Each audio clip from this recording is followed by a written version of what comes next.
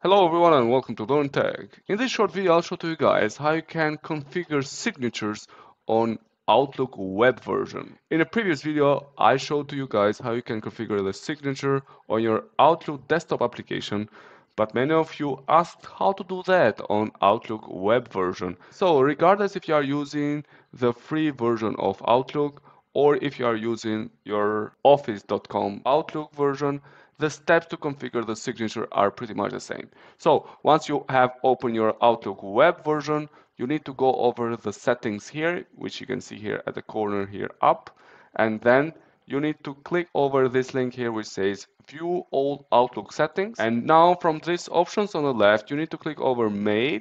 And then from those options over here, you need to click over compose and reply. And over here, you have the possibility to create a new signature or you edit the existing one that you may have already created. In this case, I'll just create a new signature. I'll put the name Outlook Web. And here you write whatever you want to write as your signature. I'm just gonna write the standard thing, and here you can write your phone number and whatsoever. You can adjust the text, you can put different fonts for it, you can put different colors and however you want to have that one.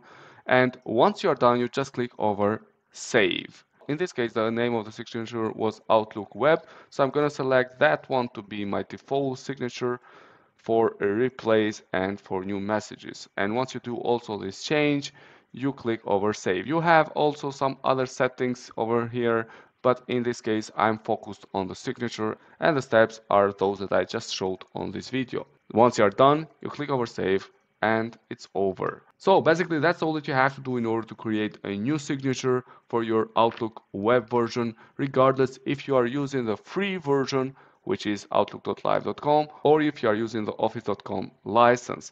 That's all that I want to share with you guys. Thanks a lot for watching. Please consider subscribing to our channel. Thank you.